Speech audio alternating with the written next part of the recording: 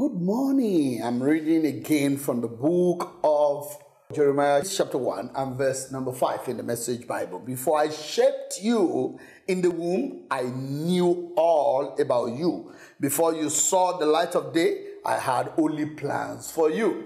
God has a special holy plan for you and for your success. That plan is where your success is. For you to succeed, you have to understand your shape. So I'll begin by saying God shaped you to succeed. The design purpose of God, which is your shape, is where your best success will ever come from. God shaped you in advance for special plans.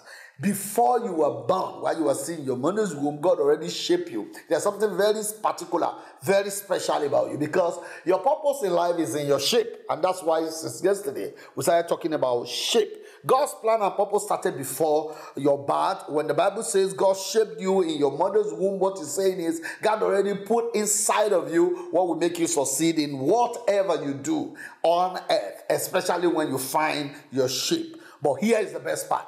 The way God shaped you reveals how He wants to use you. All of us are instruments in God's hand for a specific, special plan on planet Earth. So our assignment is in our shape. And until we discover what we are shaped for, we can never fulfill our purpose. How do you discover the unique way God made you? That's what we're going to be stepping into today. So how do you discover the unique way God made you? Since He has put a shape in you, how do you know your shape? That is going to be what we'll begin to uncover by the Spirit of grace as from today. The word shape in acrostic way, S.H.A.P.E, will give you a unique understanding of what kind of shape you've gotten. So the first word there, S, stands for your spiritual gifts. That's why at the beginning of on our purpose series, I said the best way to discover your purpose is in Christ. You can never know better of any product than from the producer. God is the one who shaped you, and so is the best person to give you the understanding of your shape. So shape talks about spiritual gift. The next word, H, stands for your heart. And then the next one talks about your ability. And the next one talks about your personality. And the last one talks about your experiences. So S for spiritual gift, H for heart, A for ability, P for personality, and E for experiences. Today, we'll dive into what is spiritual ability. The spiritual gift that God has given to everyone. Don't forget we say spiritual, because you have to be born again for you to get your full shape. As an unbeliever, you can never discover your full shape. The first one will be missing. So what you're going to be having is hip and not a shape. Your spiritual ability come alive when you become born again and you are now a believer. So God empowered ability for serving Him that is given to believers. You have to come to the knowledge of saving grace in order to activate your spiritual ability.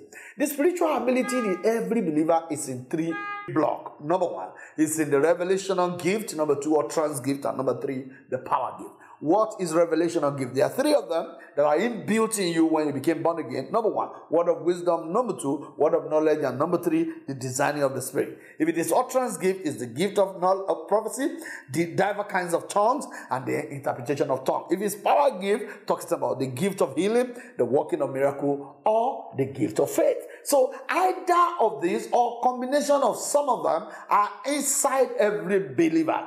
It could be used in the marketplace, it could be used in church, it could be used in the health sector, it could be used in the athletic sector, in political sector. You can use your spiritual gift that God has given unto you. So the first way to find your shape is to look inside. You are a spiritual being. You were first in the spirit before you became physical.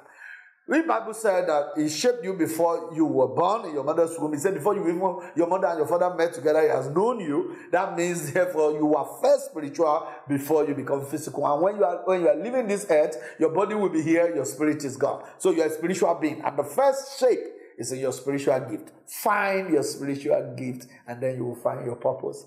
We'll continue from here tomorrow. God bless you.